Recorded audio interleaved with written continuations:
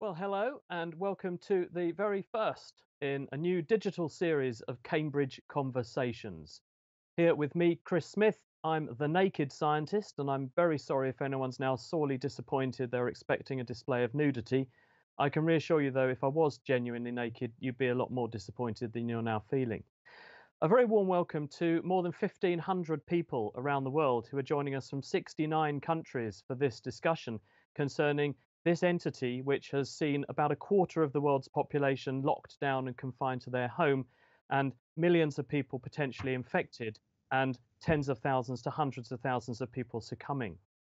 We have today two authorities who are helping to fight back against COVID, and they're going to explain to you what Cambridge University is doing to fight COVID. They are Nick Matheson, who is an infectious diseases consultant at the University of Cambridge, formerly of Trinity College, and Ken Smith. No relationship to me, there's not many of us though. And he is originally from Australia. He's Professor of Medicine at the University of Cambridge and the Director of Studies for Clinical Medicine at Pembroke College. They'll each have 8 minutes to outline their role in the fight against COVID at the University of Cambridge, and then we'll have about 20 minutes for you to ask questions. If you want to put a question in, and we have some coming in already, can I ask several things? One, can you please keep your questions really short and succinct so we can easily understand them? That's important, and I can also read them out. But also, if you look at the bottom of your screen, you'll see that there is a point there which is where you click to ask a question. They'll be fed to a moderating team who will then send those questions through to me, and I will then pass them on to Ken and Nick once they've had a chance to tell you about their work and their contribution. Nick's going to go first and Ken is going to follow up. So Nick, over to you. Thanks, Chris. So I think it's really my job to set the scene and describe the scope and scale of the problem. I'd like to use my next slide to remind everyone how quickly the world has changed. So the first cases of COVID-19 were of course reported to the World Health Organization, or WHO, on December 31st, 2019, my birthday in fact. These were linked to the wet market in Wuhan City in China. Of course, we didn't call the disease COVID-19 at that point or know the causative agent. Within a week, however, a novel coronavirus was identified and its genetic sequence determined. On February 11th, this virus was named SARS-CoV-2, that's severe acute respiratory syndrome coronavirus 2, and the disease it causes was determined as COVID-19, that's coronavirus disease arising in 2019. Now, it's a tradition in Western medicine to learn at the bedside from patients. In normal times, we present patients, termed cases, at a weekly meeting for everyone in the hospital called a grand round. I thought I'd try the same sort of thing today. I'm therefore going to start by describing two cases, the first of which is summarised on my next slide. This case is in fact based around the very first patient we saw in Cambridge with COVID-19. He was a 56-year-old man who ran his own business with his sons. He presented in early March with fever, fatigue and shortness of breath after a trip to London. He was normally fit and well, a non-smoker with no regular medications. He did, however, have a significantly abnormal chest X-ray, as shown on the right. For comparison, a normal chest X-ray is shown above, where the black areas represent air in the lungs. In the patient's chest X-ray, by contrast, the patchy white changes represent infection. Moving to the next slide, you'll see that this patient did in fact do well. He required support with oxygen therapy, but was discharged home after a week. The second patient, shown on my next slide, was unfortunately not so lucky, or at least not so far. He was a 69-year-old retired man who acquired COVID-19 in the community in Cambridge. He presented with similar symptoms, fever, shortness of breath and cough. By contrast with the first patient, however, he had a significant medical history, including high blood pressure and ischemic heart disease, that's a previous heart attack. He was more unwell and therefore underwent a CT scan as shown on the right. Again, for comparison, a normal CT is shown above. These scans effectively represent cross-sections through the patient's body. As with the previous chest x-ray, the black air spaces have been replaced by patchy white changes representing infection. Moving to the next slide, you'll see that this patient has had a more complicated course in hospital. In fact, he's been moved to the intensive care unit and placed on a ventilator to help him breathe, and he remains there after more than 2 weeks. The severity of disease caused by SARS-CoV-2 can therefore vary considerably, as illustrated by these two patients, and as shown on my next slide. Now, the patients I described both had severe COVID-19, that is, they required hospital admission, and the condition of the second patient is still critical. Of course, the majority of patients infected with SARS-CoV-2 do develop mild disease, and many patients are likely to remain completely asymptomatic. Overall, current estimates suggest that around 1% of infected patients ultimately perish, but many more require hospitalization. And as with the patients I've described, severe disease is much commoner in older men who either smoke or who have pre-existing cardiovascular disease. The consequences of this for our hospital in Cambridge are shown on my next slide. As of a couple of days ago, we'd treated 294 patients with COVID-19, including almost 70 who have required intensive care. We've so far successfully discharged around 100, but unfortunately more than 30 have died. The upshot is that more than 10% of our hospital beds are occupied by patients with COVID-19, and this includes around 40 patients on the intensive care unit. I should point out our intensive care unit is normally able to treat only 30 patients altogether. Of course, some parts of the UK have been even worse affected, as illustrated by my next slide. Most cases have been focused on London and the major conurbations in the Midlands and the north of England, and this has caused major issues, in particular for intensive care capacity.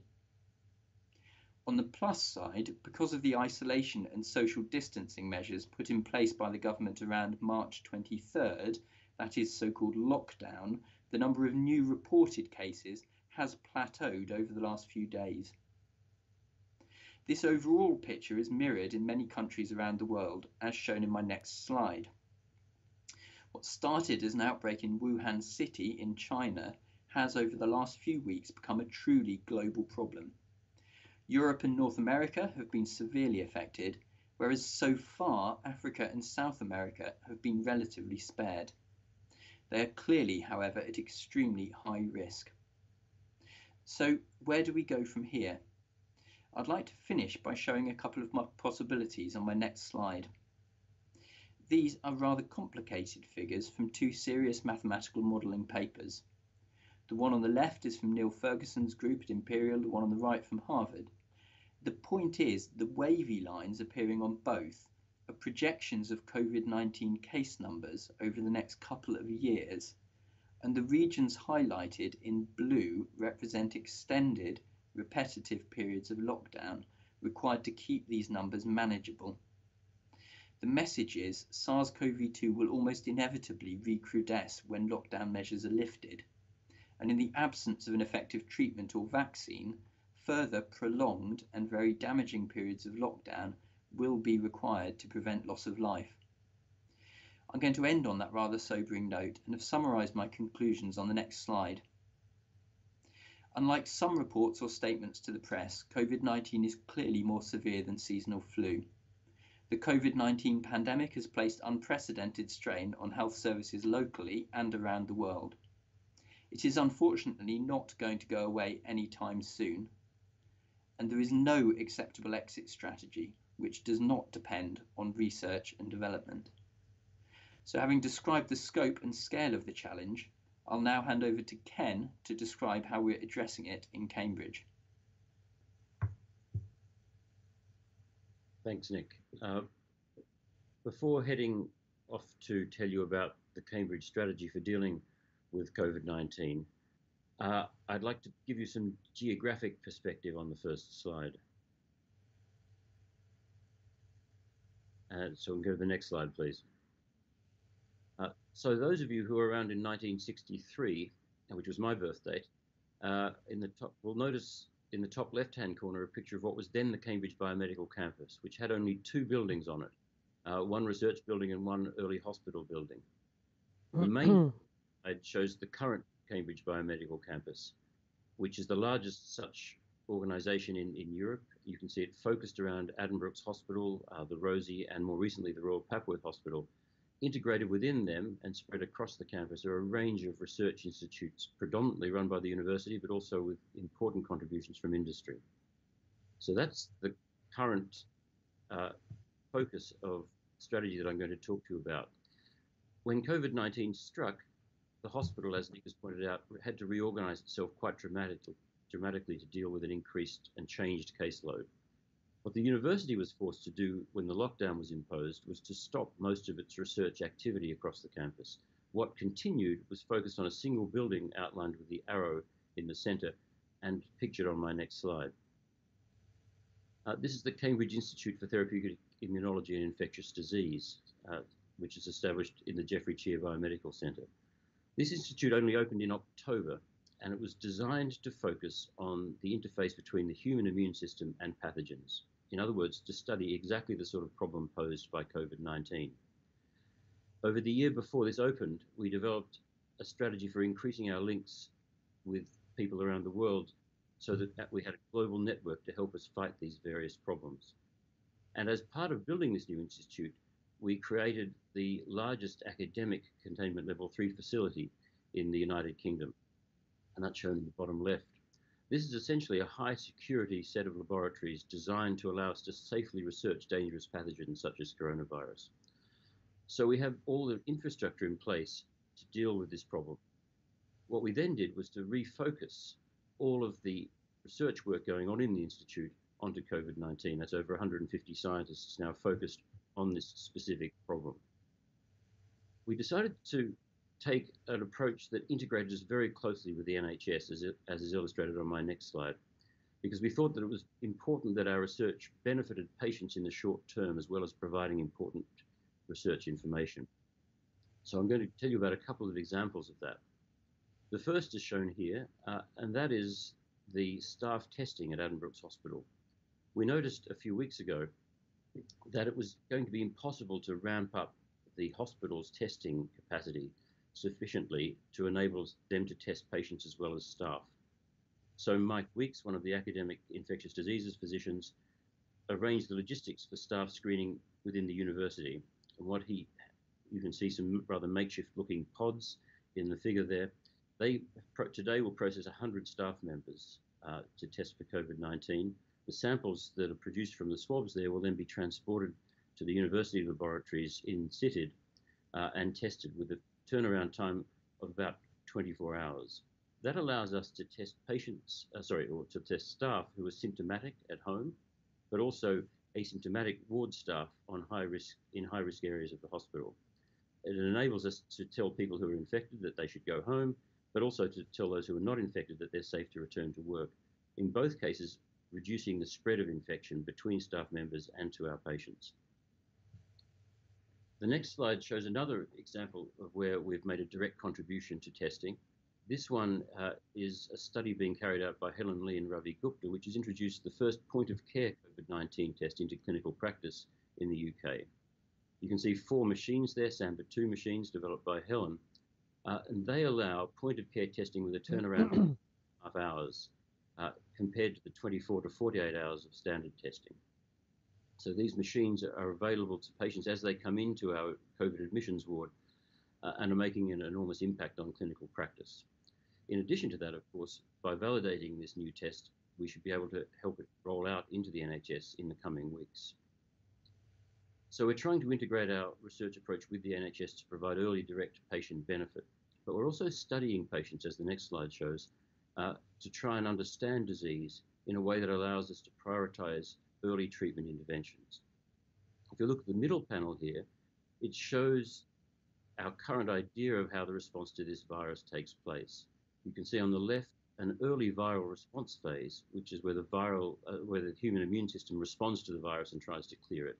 And of course, in most patients, this is successful. Patients have very mild symptoms and get better.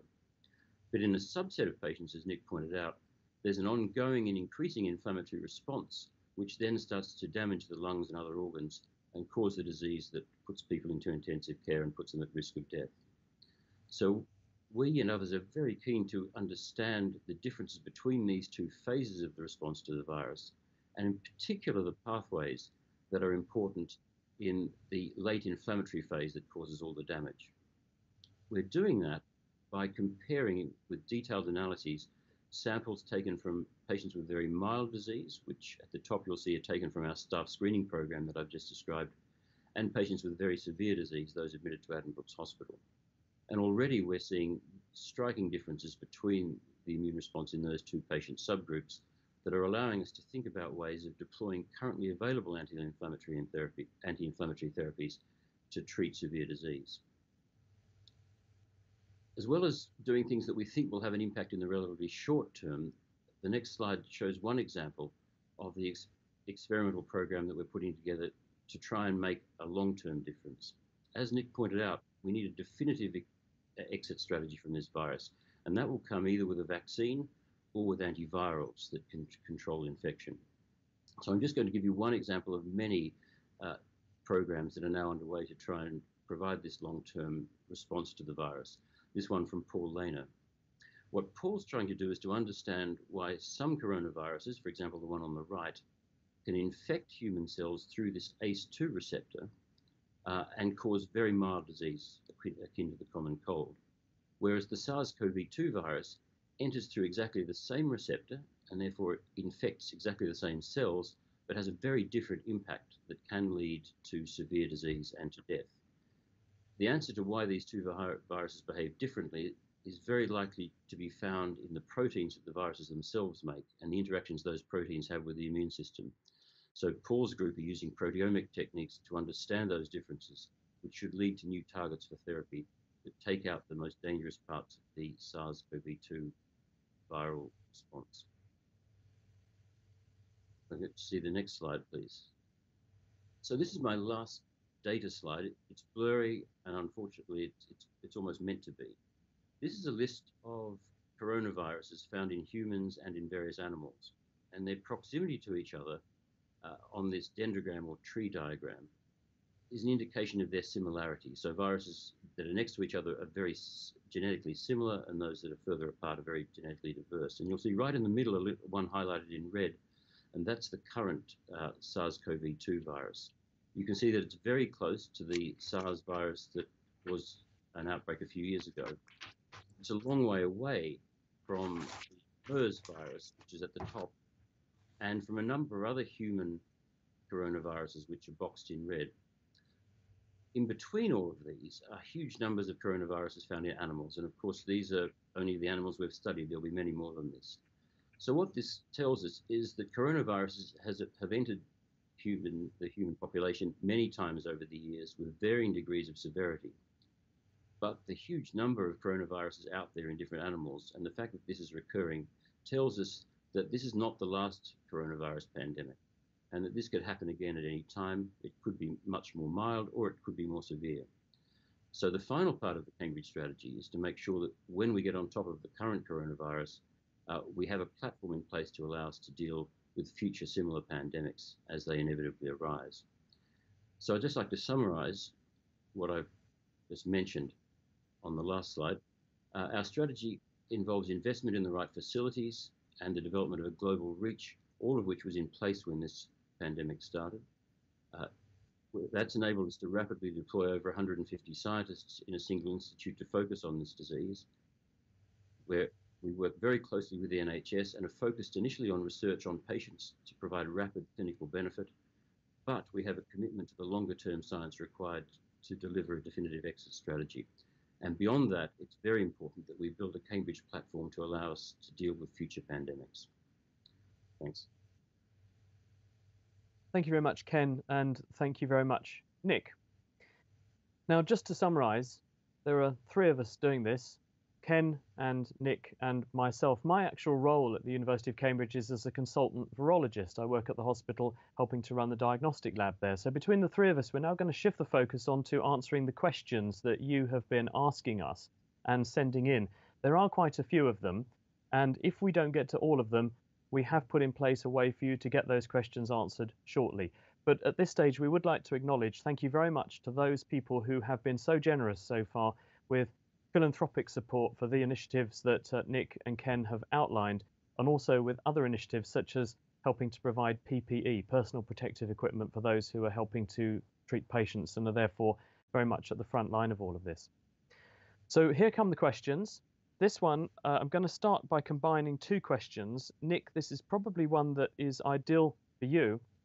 Vishal Kapadia, who's in Germany, and Andrew Hutton in the UK from Magdalen, are both interested in the evolution and the mutation of the virus. Vishal says, how can we start to better understand how immunity is evolving in populations? And Andrew says, what's the prospect of the virus mutating? They're both related because obviously if a virus changes, your immunity has to try and keep up too. What's the initiative going to be doing in that respect?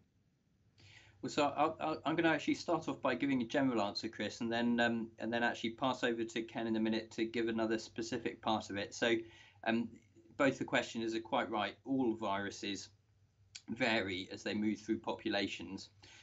This is something I'm used to studying in the context of HIV, which is very variable. SARS-CoV-2 also varies, but much less so than some other viruses. Now, it's possible that variations in the virus may lead to differences in how it interacts with patients. The other part of that equation is obviously how the patients themselves differ. And so there are studies focused on both looking at the genetic sequences of the virus and also the genetic sequences of the patients it infects. And that's possibly where Ken's well placed to answer. Yes, so where Cambridge is involved in driving forward an understanding of that coevolution of virus and the immune response is in part because, along with the Sanger Institute, the Department of Medicine here in Cambridge is driving a national virus sequencing program, which has already sequenced many hundreds of viruses and plans to sequence many thousands. And that will give us an idea over the country of how the virus is evolving and changing. Mapping onto that is a national human genetics study where we study the genetics of patients with COVID-19. That's being run from Edinburgh, but Cambridge is a major contributor to that. So we'll end up with a nationwide map of the genetics of both the human immune response and of the virus, which we should be able to put together to start to answer that very important question. Allied to that, Wolf Meyer-Ewert, who is in France, is asking, how is virus and treatment information being shared in the medical community across countries? Because you've obviously mentioned the networks locally and nationally. Is intellectual property protection a barrier or an incentive, he's wondering, to rapid development of treatments for COVID-19? Ken. So that's an interesting point. At the moment, because this has been so recent and so fast, there's an enormous informal communication between scientists across the world. There's also more recently been the proliferation of open access journals, which take findings without the usual peer review process and just make them public on the web. And they've actually been a mainstay of communication about this epidemic. And it's terrific that they existed. Every day now, people are downloading their early experimental results and clinical experience, which is in a way that's actually predominantly very useful, if somewhat overwhelming. In terms of IP, one thing that struck me about the early response to the virus, both here and I think elsewhere, is people aren't worried very much about money. People are doing experiments without proper funding for it because they need to be done. Industry is collaborating with academia without the usual bureaucratic and IP-driven barriers. And I think just the nature of the crisis has led to collaboration overcoming a lot of those potential problems. Thank you. Nick, Mark, who's in the UK, says, and this is shifting the focus more from information onto spread and patients, do asymptomatic carriers shed live virus indefinitely, or does their immune system kill it off quickly? Do we know? So there's two parts to that question. One is, do individuals without symptoms or with minimal symptoms shed virus at all, and are they infectious? That's part one. The second part is, how long does viral shedding last in either those individuals or other individuals? The answer to the first part is absolutely critical. There's actually very good evidence that some patients do get SARS-CoV-2, don't have symptoms, and can shed infectious virus. And that's probably contributed a significant number of transmissions of COVID-19 around the world. And it's one of the major reasons it's been so difficult to control the pandemic compared, for example, with the previous SARS pandemic, which was effectively controlled. So it's really important and does happen. In terms of how long, interestingly for this virus, maximal shedding of infectious virus occurs right at the start of symptomatic illness, and it then tends to decline from then. So long-term shedding is not currently considered a major problem, but it's also fair to say it is fairly early days, and there may be some individuals who continue to shed live virus for longer periods, and that could become significant in the future. And Ken, similarly, Emily Gardner, who's in Darwin, she says, what's the current understanding on immunity following infection? Are there verified cases of reinfection, as we've seen reported in the media? Or do you think, as I've personally speculated, that the tests might be missing some pickup occasionally? So we test someone positive, test someone negative, because the test misses their positive, and then they miraculously appear positive again later, just because the test has worked that time. I mean, that's an absolutely critical question, both for planning our response in terms of social isolation and herd immunity strategies or vaccination strategies.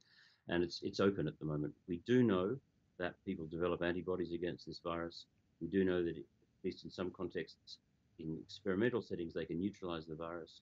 What we don't know is how long that immunity lasts and how common reinfection will be and the nature of that reinfection. That's purely because this is the early phases of the pandemic. There are a lot of studies that will answer those questions in coming weeks. But our experience from previous coronaviruses is that immunity does occur but does wane. How quickly it will wane with this particular virus, we don't know. Nick, Nigel Dyer, who's in the UK and an alumnus of Pembroke, says, should we be looking at reducing the lockdown at different rates for different age groups and health conditions? I think there's a number of things tied up in that. Obviously, there's the immunity question that Ken was just talking about. And then there's the whole question of who is selectively vulnerable or more likely to have a problem with this compared to another group of people, isn't there? So what can you tell us about different people at different risks of the disease? So there's, as you say, there's loads of aspects to this. So one reason for a complete lockdown is to try and suppress infection across the board for everyone. In fact, that's the primary reason of this kind of lockdown we have in place at the moment.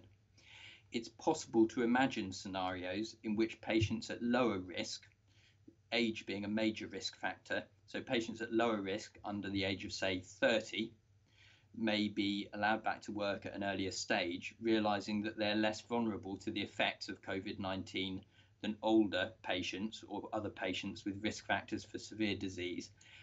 I personally think it's quite likely that some sort of similar approach will be taken, but it's certainly not without its problems. For example, even amongst young patients, although they're much less likely to develop severe COVID-19, some patients do nonetheless do that, and there have been deaths in very young patients as well. So there's a huge range of factors that need to be put into that balance. You don't think that there's a risk that we'll end up with a treatment that's worse than the disease? So there is definitely that risk, there's no doubt. And so when talking about things like when to end the lockdown, there are some scientific bits of evidence that go into this. So, for example, predictions about what the likely effects are on the transmission of the virus subsequent to concluding the lockdown. But there are also political decisions as well, which involve balancing things like the effect on the economy. We know that poverty is associated with mortality and morbidity, so balancing things like the effects on the economy and the more immediate effect on loss of life. So there are scientific and political elements to those decisions. Ken, Rosemary Keatley is originally from Clare College. She's in Ghana. She's asking about something that's been in the headlines a lot in recent days. She's saying, what could account for the apparently poorer outcomes among non-white populations? She points to the UK, but this has been mirrored in many other countries, hasn't it? Yes, it has. It's an important issue. As this pandemic evolves, there are some things that we're very clear about. So we know that males are at higher risk of getting severe disease. We know that as you get older, you're at higher risk of getting disease. And we there's some evidence that different ethnic groups may be at higher risk. I think the evidence for that isn't as clear cut yet. It will obviously become more clear cut as we proceed.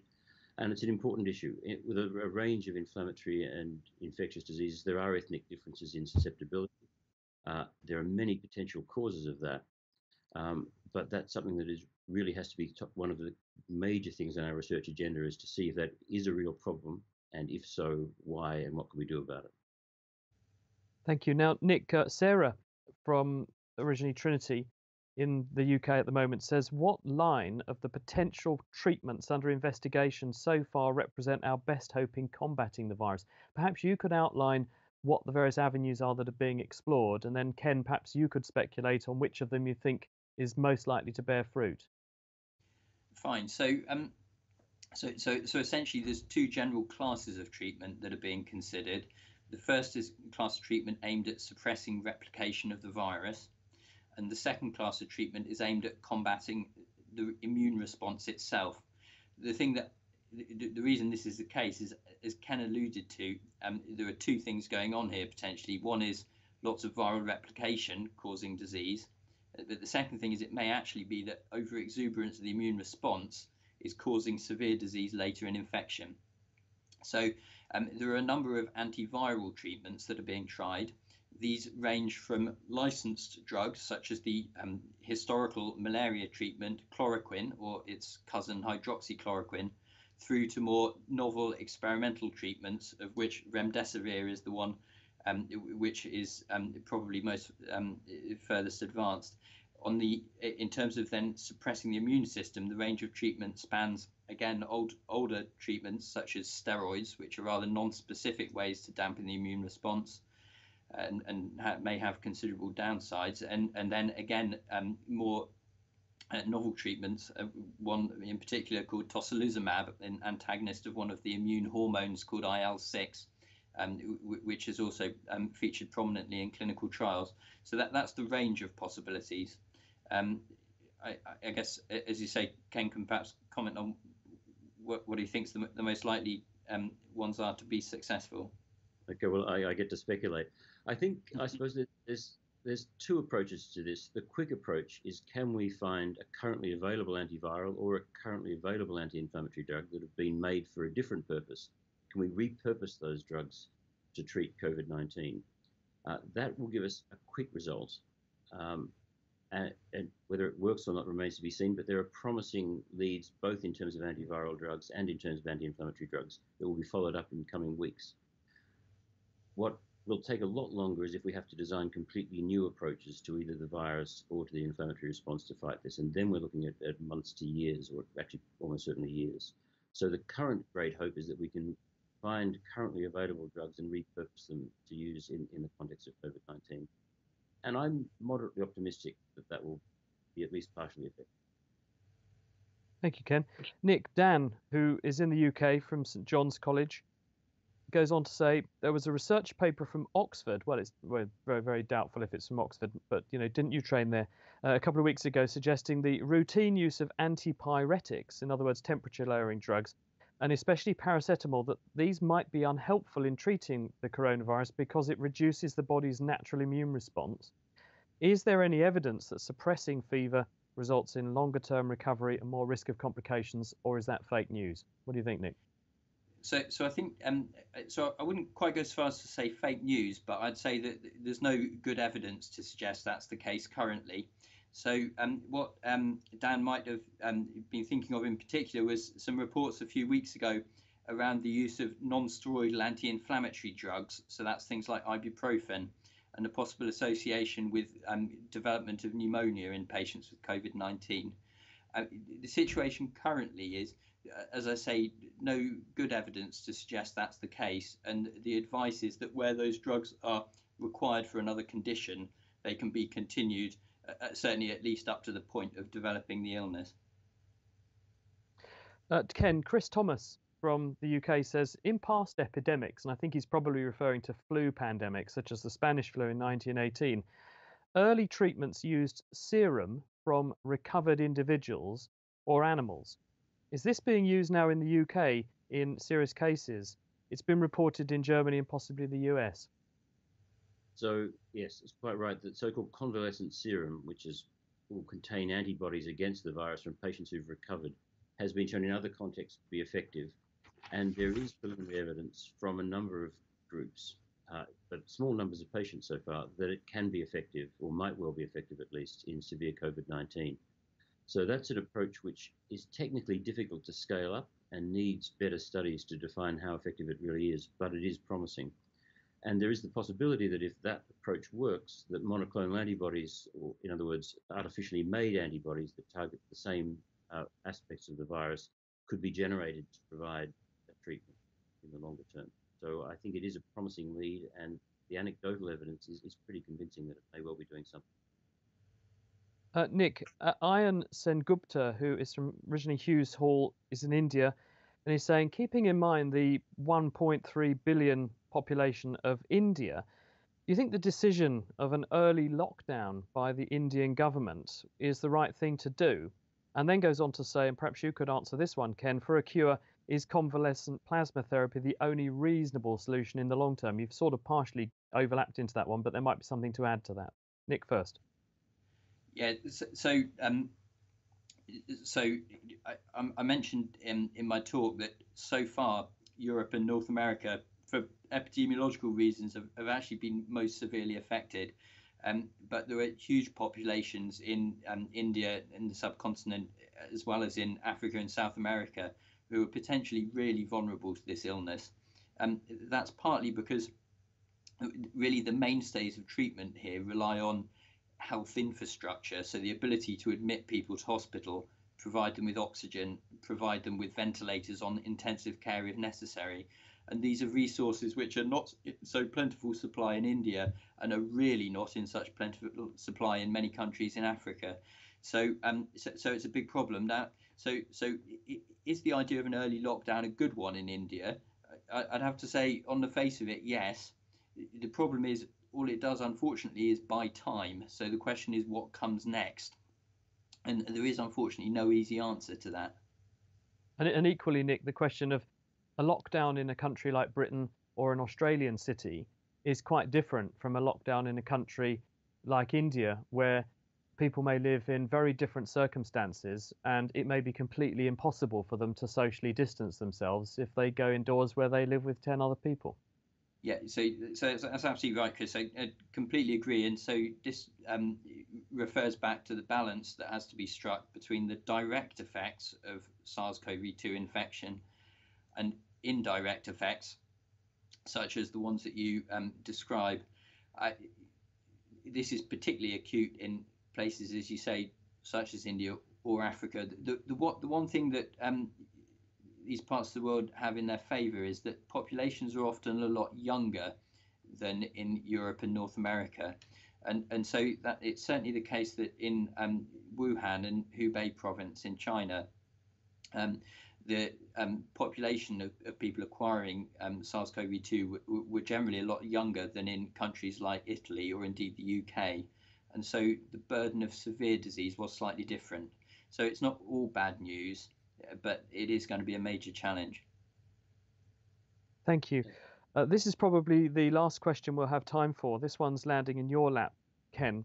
And Mayank Gudar, who is from Downing, currently in the UK, says, looking beyond the next 12 to 18 months, what are the risks of an effective vaccine not being a viable prospect for this virus? And many people are saying this to me when I talk to vaccine experts around the world. They're saying it's an ambitious target at best to go for a vaccine within 18 months, but that's assuming it's even possible at all. What do you think? Yeah, so it's an important question, and of course, no one has the answer yet.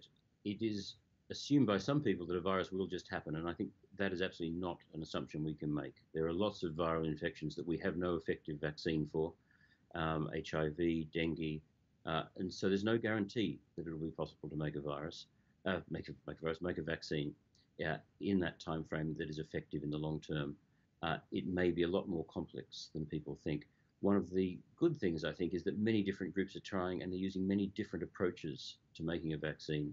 So I think by spreading our bets across a range of different technologies, we're going to increase the possibility of getting a vaccine, but it's by no means guaranteed that it'll be possible. Ken, thank you.